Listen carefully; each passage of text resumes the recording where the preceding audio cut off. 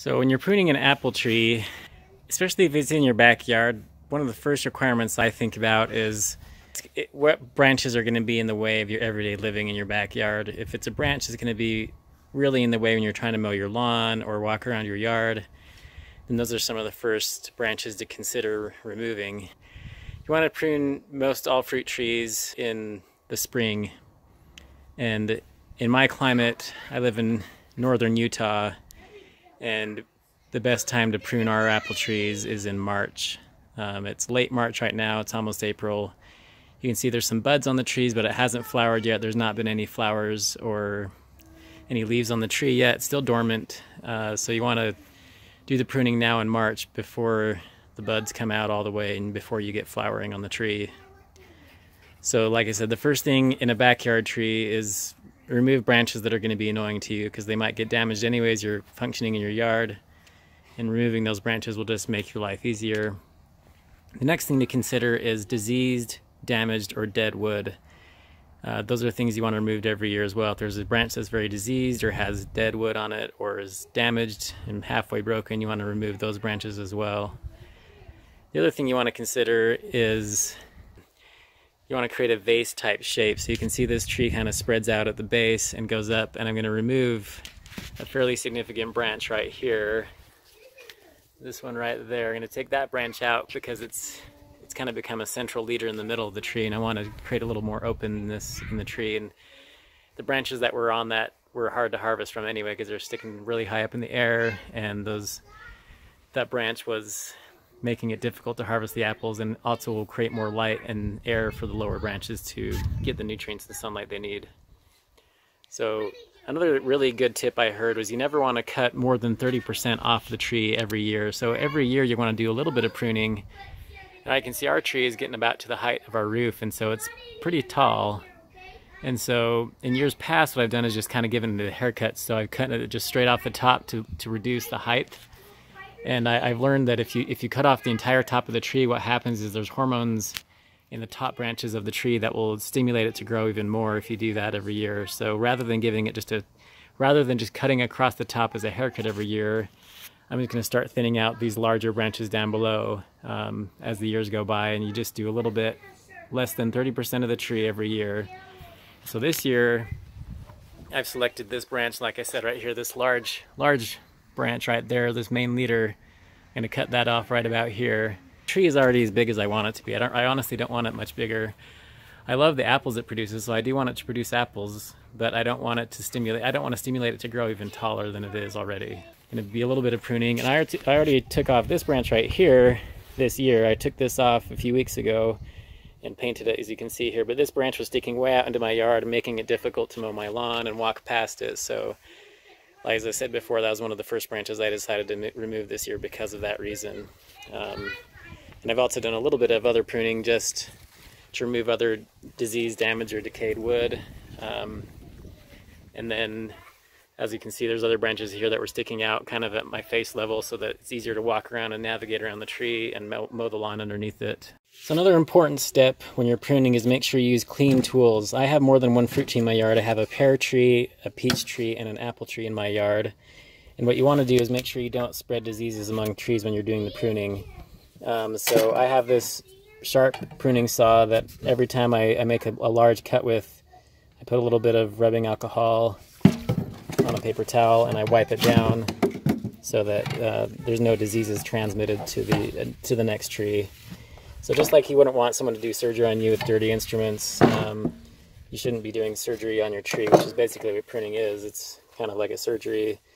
You want to make sure your pruning tools are clean and sterile from most pathogens that could cause damage to your tree. Because you don't want to cause diseases and spread diseases amongst different trees. So you keep it nice and clean with some rubbing alcohol before you make significant cuts. So another thing to consider when making pruning is there's a line right here that you don't want to cut into that line because that is where you need the healing to occur. And so it's better to cut up a little higher. I started making a cut here, you can see. I've already cut off some of the large branches off this. I've cut off some of the big branches that were sticking way up high so that when I pull this down, those larger branches don't come down on me or come down on the the other parts of the tree. So I took my loppers and cut those bigger branches and pulled them out of the way. Same thing with this, cut that off because it was sticking way out here, and it would fall in these other branches down below. And then I'm going to make a saw cut here, avoiding this seam here, and maybe coming up a little bit higher so that you don't create a large wound. You want to kind of think about the way that you want to minimize the wound on the tree and allow it to heal better. Because the places where you cut are areas where diseases can happen easier. So here are some of the branches I just took off in preparation for removing this larger branch in the middle. And you can see it's a pretty large tree, and so I'm not removing more than 30% of the tree this year. And next year I might do a little additional pruning up there. Again, you just don't want to overdo it every year. Just less is more sometimes with pruning, because you don't want to stimulate overgrowth on the top branches. So another thing to consider, rather than pruning a branch down, sometimes it's better to train the branch. So instead of cutting the branch, sometimes you can, if you want to grow down for some reason, which I don't here, but if you did, you could put a string with some weight on it. You can put sticks. You can do things to train the branches where you want to grow. As long as they're still flexible a little bit, you can train the branches to be where you want them to be. And in some cases that is better, and you'll be able to produce more fruit if you train them. Because if you constantly prune down a lot of the branches, what happens again is you're going to get a lot of the overgrowth of the branches shooting straight up in the sky, because it creates the hormone that it will make them grow farther. There's less of the suppressing hormone when you cut off all those top branches. So if after cutting 30% or less of the tree you still need more changes to your tree, you can train some of the branches as well as another option.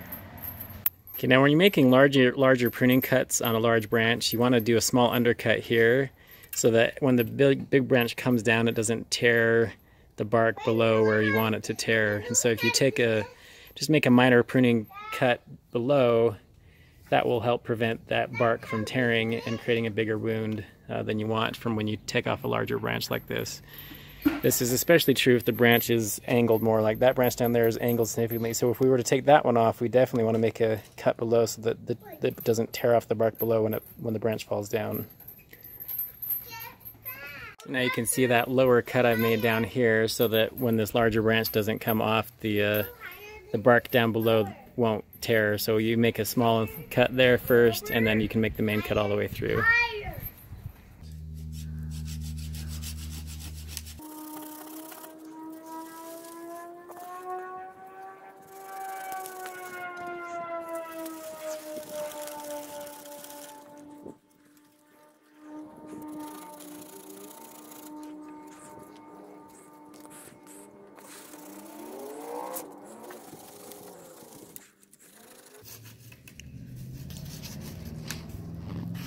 Go. We'll create a little more air space for these branches to get more air and sunlight, and